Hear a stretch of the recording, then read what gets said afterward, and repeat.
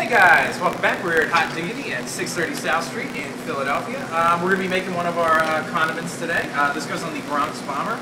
It is New York red onion sauce.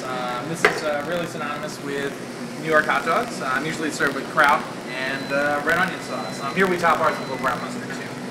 So we've started out with some onions, and it's a pretty kind of rustic, sweet and sour kind of onion stew. So everything kind of just goes in the pot and cooks for a while. So we're going to add some garlic, got some spices, and some chili powder. We'll go in. Then we got some ketchup. Good dunk. Yeah.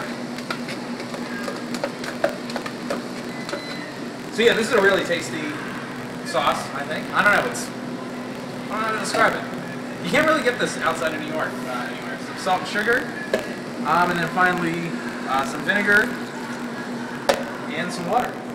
And this is just going to stew for like, a little over a half hour.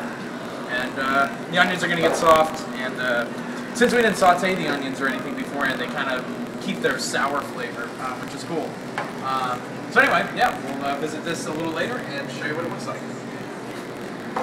Hey guys, we're back. We've been stewing our onion for red onion sauce, New York red onion sauce, for maybe 45 minutes or so. So this is what it looks like now. The onions have become translucent. The whole thing is kind of a little sour. It's a little sweet.